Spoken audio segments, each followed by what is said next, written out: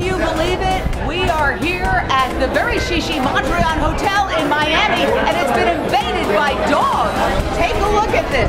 JVM covering an event that features supermodel Joanna Krupa, who is a huge animal activist. Let's check it out.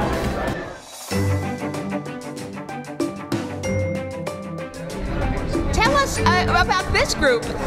Well, as you see, we have 3 amazing monks here that are going to pray on the animals that are here today. We also have dogs from the Miami-Dade shelter for adoption. So I just got here. Hopefully it's going to be a success and we'll get some animals homes and also get prayed on.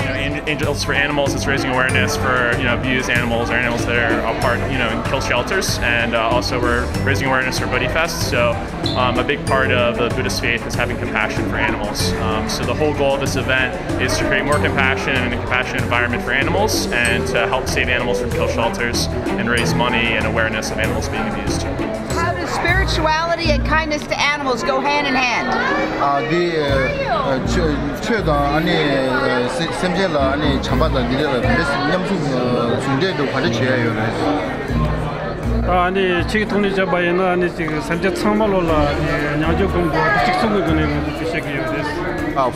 From a spiritual point of view, not only animals but all sentient beings, you should have compassion.